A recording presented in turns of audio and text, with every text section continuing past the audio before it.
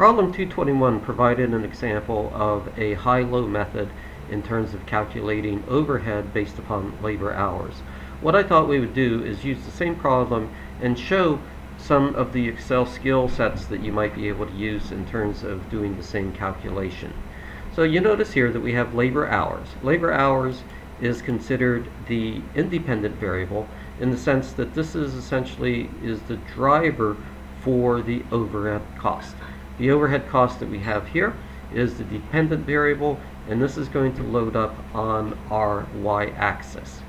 What we want to do first is we want to calculate or set this up in a table, and the tables are actually kind of interesting in Excel.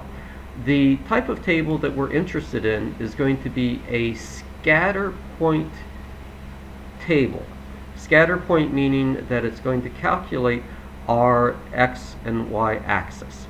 So if we go to insert and then go to the insert scatter, is when we click this, we can do bubbles, and this is essentially what we're coming up with. So you notice in this table is we have on the y-axis the independent variable of the overhead cost, and the x-axis is showing the actual number of labor hours. And then the scatter points essentially are picking the points within the x and the y axis. The formula that we are using is this y equals mxs plus b, and the y equals mx plus b essentially is going to identify the intercept, which is b, and essentially b meaning the intercept of the fixed cost. So when we say this is if the labor hours is 0, what is our fixed cost? And then the slope of this is going to be the intercept line that we are considering.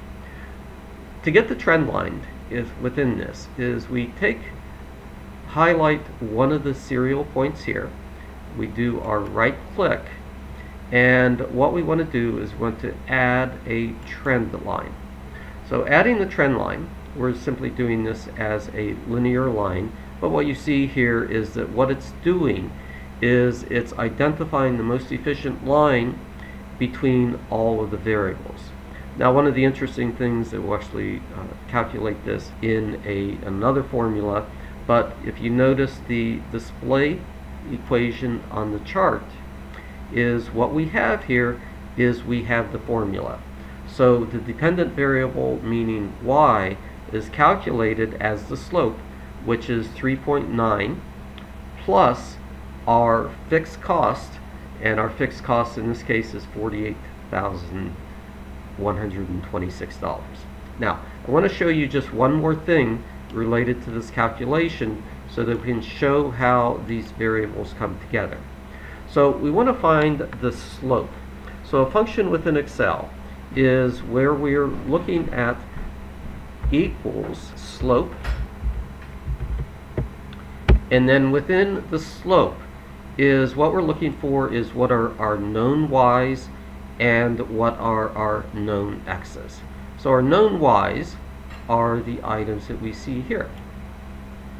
We separate this with a comma, and we do our known x's, and in this case the known x's are going to be our labor hours. We close this with the parentheses, and we come up with our slope of 3.9.